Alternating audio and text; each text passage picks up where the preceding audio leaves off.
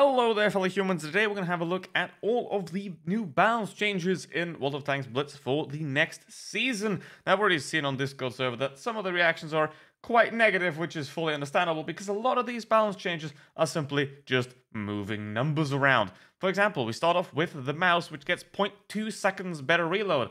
You could just, leave that, basically.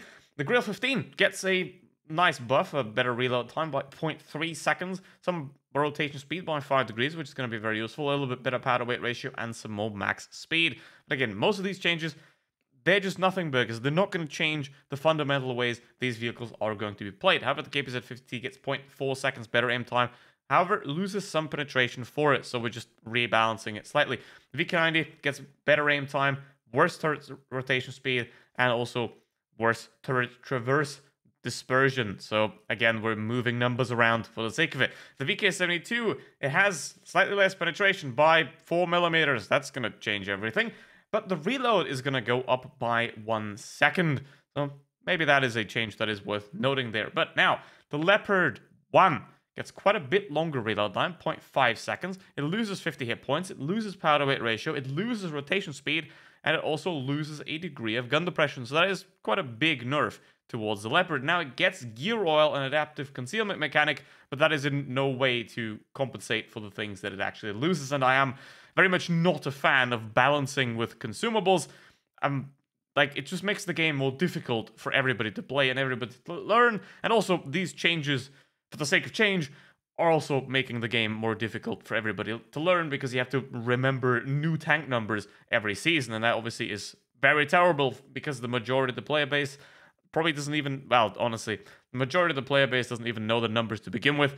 But if you actually want to try and play well and get better, you're going to have to remember new numbers every single season, which is not very nice. Now, the E100, again, 4 millimeters of penetration, 20 alpha damage. These are all nothing burgers. Now, the 128 millimeter is going to get slightly better, which is a nice thing to see. Like the stock gun of the E100 is going to get better, which is not too bad. The E50M is going to get faster reload. However, its shells are going to be flying significantly slower, and it is also going to get reactive armor. While some of the armor values of the vehicle, especially on the side, are going to get buffed, which means it is going to be even better at side scraping. So, as a fan of the E50M, that thing is probably going to be absolutely epic. The Panzer 100, it's going to lose a couple of hit points, going to lose some aim time, and it's going to lose some reload time. I'm fine with that, but it's going to gain 10 millimeters of armor at the turret. So, yeah, again, the vehicle's not going to change how you play. You now have to aim half a second longer. Congratulations. Then we go to the Japanese vehicle. And the STB-1 gets longer reload, which is not really that great. Shell's also going to fly quite a bit slower, which isn't really going to be a problem if you know how to adapt the shells. You're only going to have a problem if you have a fast-moving target that you have to track, and it's also going to lose some power-to-weight ratio, but gain some max speed. The Type 71 is going to lose reload time for some reason. It's already not a good vehicle, but the alpha damage of the gold shell is going to go from 360 to 400, so that's not too bad. It's also going to gain 5 millimeters of penetration. The Hori is going to gain speed on its shell. It's going to lose some reload time, which is very good for it, more DPM. And it's also going to lose some rotation speed, which isn't really that great, but it has more DPM now. The Americans, where the M48 Patton now has worse reload time, which is something I don't understand because I think the Patton's one of the most well-balanced tanks in the game. There's no reason to change anything about it. And this is kind of what annoys me about these season updates, right? Like, you have a formula. If you have a vehicle that works well, right? This is true for other games as well. Like, if you have a game, if you have a vehicle that works as it does, changing it is very unlikely to actually make it any better. So the M60 is going to have worse reload. The M48 Patton's going to have worse reload. They are going to gain useless consumables. And the pilot is going to get more hit points, is going to get better power to weight ratio, and it is going to get marginally better reload time. So, hey, a buff to a terrible premium tank. I appreciate that. That is very nice right there. Sheridan's going to gain 5 millimeters of penetration, 2 kilometers an hour max speed. It's going to gain 10 and 5 alpha damage respectively, but it is going to lose some power to weight ratio. We're moving numbers around again, are we? Now, the T-57 Heavy, it's going to turn slower, it's going to aim slower, but it is going to move slightly quicker in both directions, forwards and backwards. So, again, we're just moving numbers around. When are there going to be changes that actually do something? Well, does the Concept 1B gaining 0.2 second better reload time change something? Slightly. It has now a little bit better DPM, and the XM66F is also now getting APCR shells and slightly better reload as well. T110E4 loses some power to weight ratio, loses some rotation speed, loses view range, and gets better aim time, but gets sandbag provisions. We're balancing on consumables again, are we? That's always great to make the game more complicated and less easy to play, which again in turn is going to make teams play worse. So great change. Rotation speed on the E4 is going to get slower, it's going to get more view range, it's going to get less aim time, and it's going to get faster reload. So again, we're not buffing and nerfing anything. We're just moving numbers around. We're making one side of the tank better, we're making the other side of the tank worse, and basically everyone has to somehow relearn how to play the vehicle slightly differently. So I agree with the consensus of the community that it is mostly downvotes so far, because what the heck is this? Now, the aim time for the yaw is going to go significantly up here by over a second almost, and the power weight ratio barely going to change. Max speed is going to change by 3 kilometers, and the front plate is going to get 15 millimeters less armor, which means the front plate is going to get easier to pen by some vehicles, and the E6 is going to lose some power to weight ratio, but gain some rotation speed. Now, the E6 is a heavium, and it kind of relies on its speed and maneuverability to get around places and, for example, hunt medium tanks, because if you try to brawl with this thing against another well-armored heavy, you're kind of doing it wrong. The Cupola, however, is going to get 28 millimeters of extra armor, so that is going to help you deflect some shells. Obviously, if the majority of the tier 10 penetration is going to be somewhere around 250 millimeters, so your chance of getting penned is no longer 80%, it's now going to be somewhat 50%, so not too bad there. Now, the MX-30B loses power to weight ratio, loses reload time. It was terrible, and they made it good, and now they decided they made it a little bit too good, so it's going to get brought down again just slightly. And the 50B's aim time is going to get even worse, which is already great, and its premium... Now, its HE penetration is going to change by 4 millimeters. Wow, why do you even write that there? It's like you don't have to write that on a spreadsheet. You're just wasting the intern's time that has to write that. Like nobody's gonna notice that ever. But anyway, FCM50T is gonna get a pretty decent buff to the reload time. So hey, that's lovely. Another terrible premium tank that was awful, just like the T25 Pilot, is getting some love. So that I definitely approve of. And the MXM454, yeah, that's a typo. The reload time is going to get better. So nice there. Not going to change much, though. I'm still not going to recommend it because it's absolutely massive. The Batchat is going to get worse. Reload time, AP shell is going to be replaced by an APCR shell. And then there are going to be some changes to the 100mm, but nobody should actually ever use that. So ignore that. Now the Foch 155, 155mm is going to get 560 alpha damage, and the 600 alpha damage is going to get 620. So not too bad right there. Obviously reload time is going to go up, not going to change much, but the power to weight ratio, oh boy, that is a significant change there. It's going from 20 to 14. This is what I'm talking about when we're talking about actual changes. That's really going to impact the vehicle drastically. Not in a good way, but it is actually going to impact the vehicle drastically. However, the reverse speed is going to go up by 2. So there's that. Now the armor, however, is going to increase on the upper plate and the rangefinder at the top of the vehicle, so it's going to make that a lot harder to pen, but the lower plate is going to get thinner, so it's going to get better and worse at the same time. But basically, the Foch is going to get nerfed because that power to weight ratio is going to go down significantly. Then we have the Chinese setup right here. We're going to start at the bottom here. The 113 is going to lose some power to weight ratio. It's going to gain 100 hit points. Yeah, cool. The 113 GFT is going to lose quite a significant amount of engine power. And I have a question. Why do some state power to weight ratio and others state engine power? Can't you find a figure that works for all of them? Maybe. I don't know. That's just a suggestion. The reload time is going to go up. Rotation speed is going to go down. But the alpha damage is going to go up by 10. So that is a nerf to the vehicle and not just a we're moving numbers around now. So big change here. Just like to the Foch as well. It's going to get nerfed.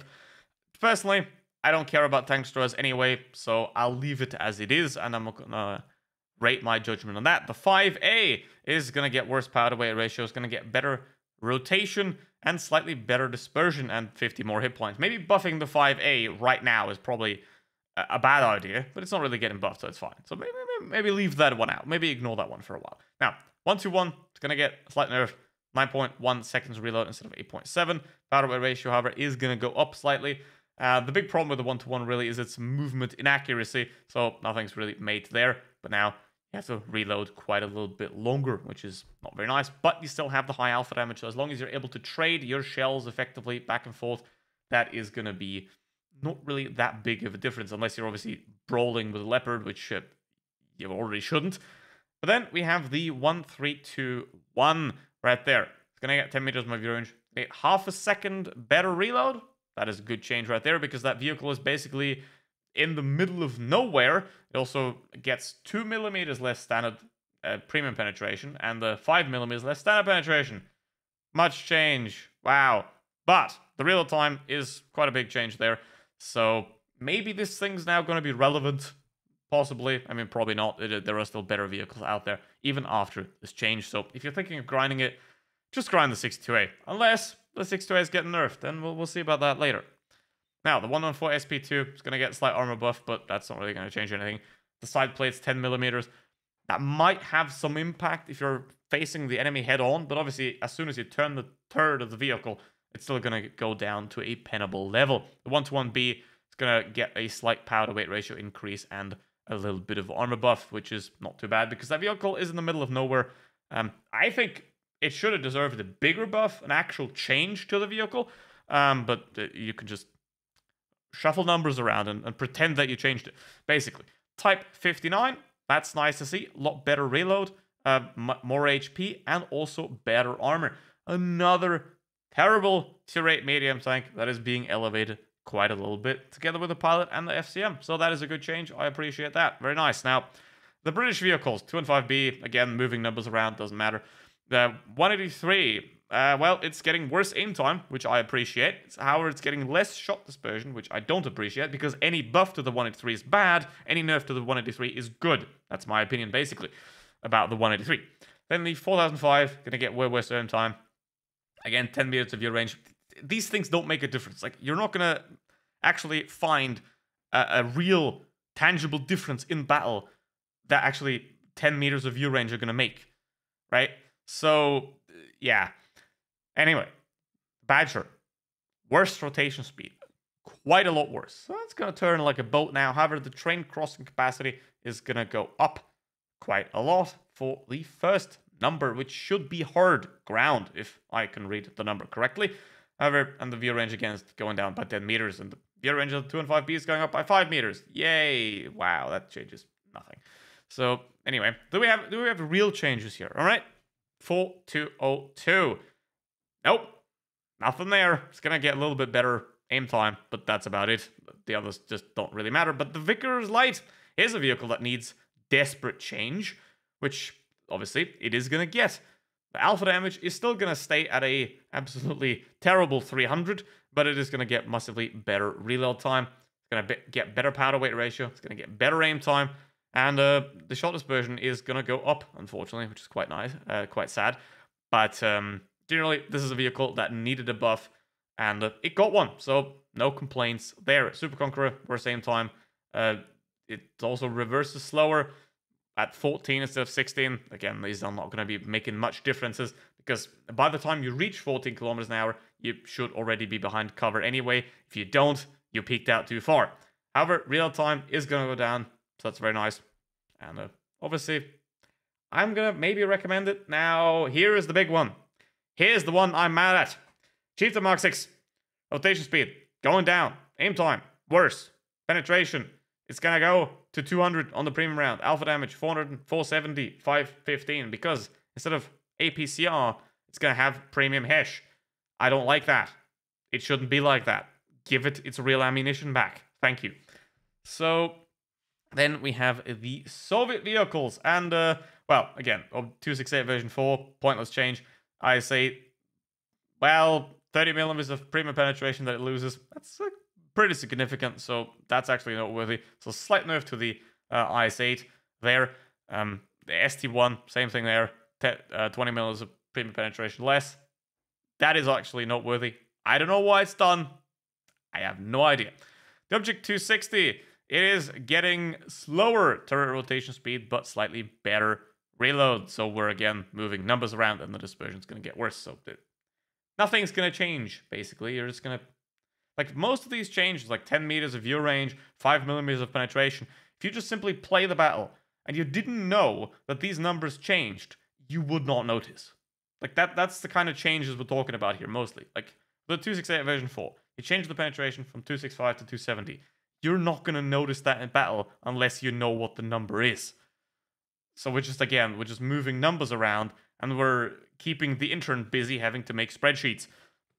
Like, come on, please.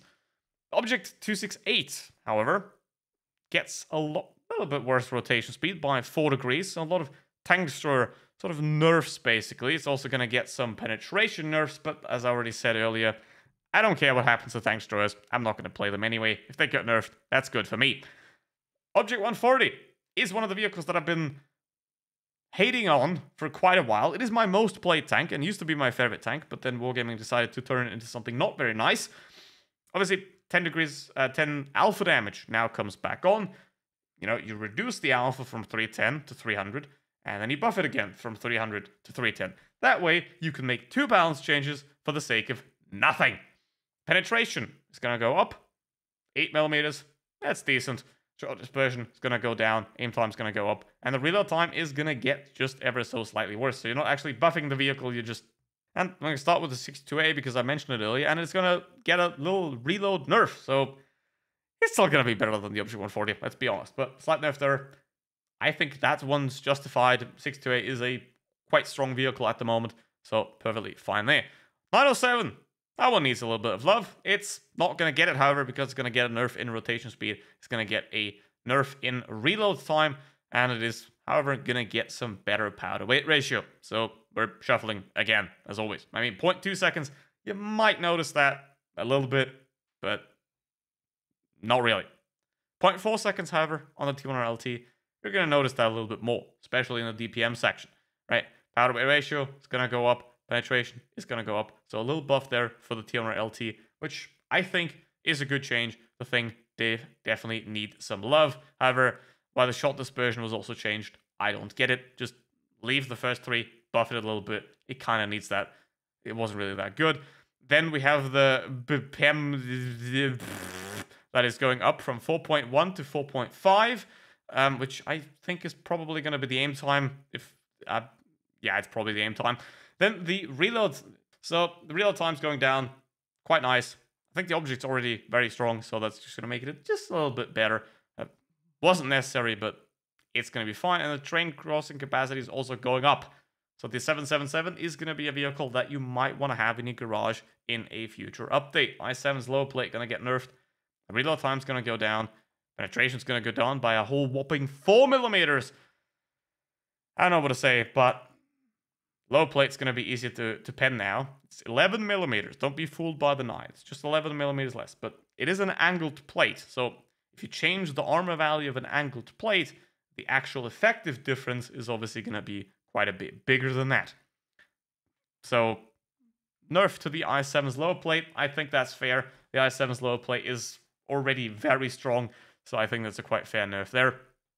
Generally, I think these are okay. Like, we're just moving numbers around, but some of them, at least in the Soviet section here, they have purpose. So that's fine by me right here. Then we go to the Object 263. I don't care about the tank. Is it getting nerfed?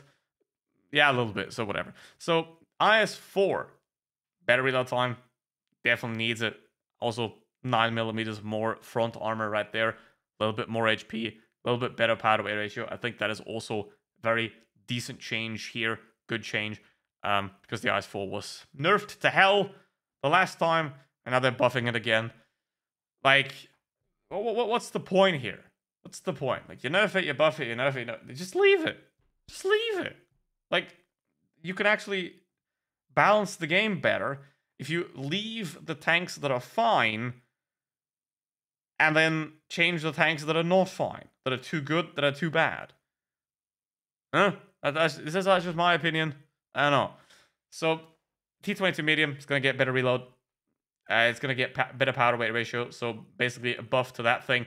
Lower plate's going to get thinner. The rest of the armor is going to get slightly thicker. So I think I might have to start recommending the T22 medium again after this one. Because it is going to get buffed a little bit. It's also going to get tungsten shells, which I personally don't use ever. So if you like tungsten, here's another reason to get the T22 medium. It might now have a even better standing in the Soviet medium department again. So not too bad there. Then we have the European tech tree right here. Kranwagen. We're changing a little bit to the reload, making it worse, which is weird because it's already terrible. But the intro clip's going to get a little bit better, but we're changing the alpha damage slightly up by 10. So we're moving numbers around again. Yeah, change the reload, change the alpha damage, keep the DPM the same. Wow, 10 alpha damage, how much difference that's going to make? It's not going to make any difference whatsoever. Progetto, going to get slower, going to get more HP, going to get worse reload. So the Progetto is essentially getting nerfed by quite a bit. It is going to get a better dispersion, but other than that, you're nerfing the DPM for the second and the first shell quite a bit. The third shell, 4.7, that's going to stay the same. Rhinoceronte, nothing burger. We're just going to get less accurate. So just aim your shells better, basically. You're not going to notice the difference between 336 and 355 in a battle. You're not going to notice the difference between 0.3 and 0.35. You're going to notice that difference. But that one, if nobody told you, you might feel it a little bit, but you're not going to notice in most cases. Like the 90% of the player base is not going to notice changes like this. And this is what I'm talking about here. It's not about, am I going to notice the change? It's about, is the average player going to notice the change? Is there actually anything of value brought by this change? And I would say the average player is not going to notice a 0.02 dispersion change. They're not going to notice. So why? You could, spend your time doing better things than that. Anyway, 60p, better rotation speed, lower... Another slide said reverse speed. Now it says speed back. Wargaming! Intern! What's the Wargaming intern doing? Come on! What are you doing, intern? I don't know if it's the intern, but these slides kind of feel like they're made by the intern. Just if they're not, then oops. CS63, however, is gonna get a buff. Good, because that thing was absolutely awful. Better reload, better power to weight ratio, better dispersion, better maximum speed, slightly lower rotation speed for some reason. I don't know why that will be done. Like, you nerf all of the things, and then you're like, but you can't have all the nice things. And then you're gonna nerf something. So you could have just left the rotation speed as is. The thing needs love. And it got some love, so that is not too bad. I appreciate that. STVK getting nerfed slightly. It's fair. I'll take it. Then, the Minotauro. Yeah, worse reload by not a lot. Well, actually, better reload by not a lot. But also loses alpha damage. So we're changing nothing. However, the lower plate is going to get 50 millimeters less armor. That is a big change right there. And I think it is a very justified and fair change because petting the Minotauro from the front was pretty difficult and you would pretty much need premium rounds all the time. So I think changing it from 260 to 210 is a good change and then making that better, which is very nice. Now, the SMV CC64, you had to introduce the premium version. So now obviously, so that people buy the premium version, you've got to nerf the tech tree version. Nah, kidding. The SMV CC64 was way too good, I think. So increasing the reload by a second, armor goes down a little bit. So good change again here. We have a vehicle that was a little bit too good that is being reined in and goes down again. This is the kind of change that are actually useful and necessary, in my opinion, whereas most of the other changes are just change for the sake of change. We're just shuffling numbers around, right? Just so we have. Now, we get to a big one. The VZ55. It is gonna... I've been talking about this since the vehicle's release. It should have always been the Soviet-style version of the Yo, right? You have a Soviet-built-ish vehicle, right? like in the style of an i7, a 113, whatever, but with a yaw-like gun. That's what it's going to get now with a 4-shell intra clip, which I think is a bit long, but that's about the maximum I would allow. It's obviously a lot longer than that on the yaw, so you have a very nice balance and the opposite side there. I don't know. I don't think it's a bad change. I think the shell reload should be a little bit lower, but adding this 2-shot autoloader to the VZ is, I think, definitely the correct decision. So, I don't know. Put in the comments, what do you think about all the changes so far? Do you agree that most of them are very pointless? Some of them are good, some of them are bad, but most of them are simply pointless. Like the TVP. It gets 310 alpha damage again, back, that it already had once. Wow. Then we have the Karo 45T, who is gonna get worse reload, which I don't really get. Like, I think the Karo is a terrible vehicle as it is, but okay, I'm fine with that. It's also gonna get provisions. I never see any of these provisions ever being removed. I always see them being added to vehicles. Like, at some point, every vehicle is gonna have any of these provisions. Like, what's the point of those? They're just making the game more complicated to balance, and they're making it harder to learn, which is bad for the game, because the more complex you make the game, the worse the teams are going to get, because the average player isn't going to bother learning any of these provisions, consumables, equipment, whatever, so you're going to make the match quality worse by increasing the complexity of the game. That's just how it works. Ammo, 4mm penetration, wow. And a little bit faster shells. Wonderful. Isn't that wonderful? Right there. Well, that was half an hour of my time gone down the sink. How do you think the changes should have gone down? Should there be less changes and therefore good changes? Or should Wargaming just shuffle around numbers all the time and do whatever? And obviously, some of the changes are very good. I think the VZ55 getting an autoloader is a good idea. Could have been a little bit done better in terms of the autoloader, but I think like buffing terrible mediums like the Pilot or the Type 59, those are really good and necessary changes. And Wargaming should, in my opinion, focus a lot more on changing those types of vehicles that really need change, right? Rather than just looking at tier 10 and being like, random number change, random number change, random number change.